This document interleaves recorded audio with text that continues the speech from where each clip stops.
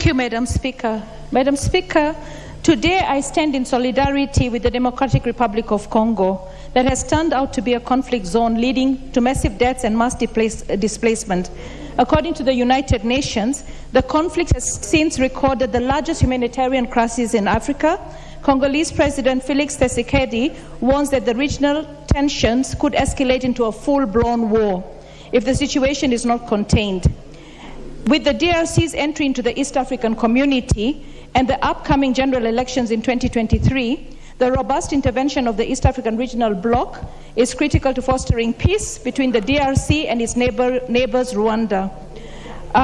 Why did I decide to wear this outfit, the flag, today?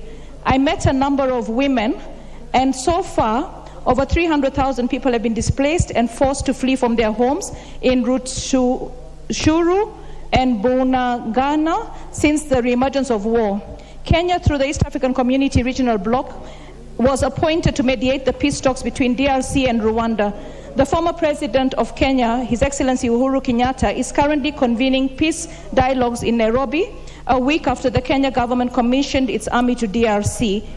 So, Madam Speaker, my wearing this outfit today is because I met the women of DRC, some of whom have lived in Kenya for the last 20 years and are really, really happy that our country hosted them, but they are looking and crying for peace in their country. Women are being raped, fired, displaced. So as I wear this flag today, I came out from the breakfast meeting, I walked out with the flag and I told them I will bring awareness throughout the day and stand with them in solidarity, and that's why I'm donning the flag. And as a parliament, we have so many friendship groups.